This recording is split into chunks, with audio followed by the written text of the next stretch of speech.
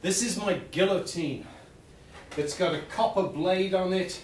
It's about 4 or 5 millimeters thick, and it weighs, as you can see, on the order of 30 newtons, maybe a little more, okay?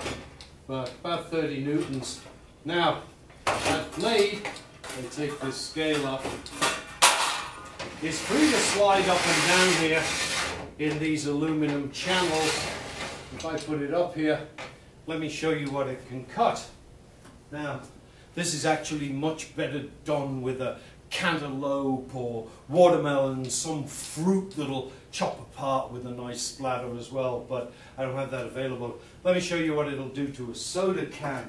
If I put this soda can in here and drop this on it, you can see it pretty much just, well, if it stayed there, slices it through, and it'll go pretty much through a watermelon. Here you can see that can got totally crushed there, and it doesn't actually chop it through, but fruit, it goes all the way through.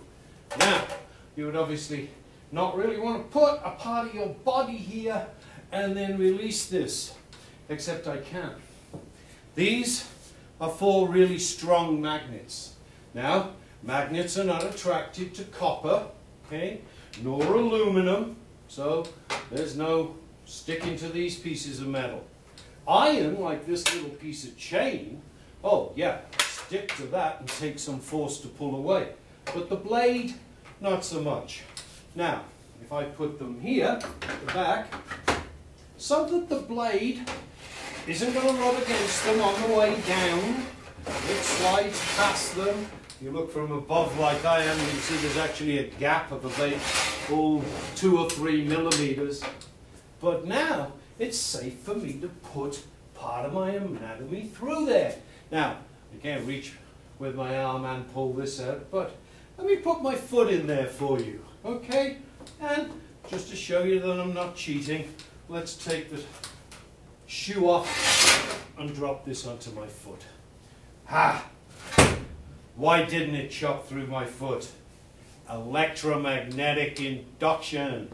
It's science, guys. That's what's going on here.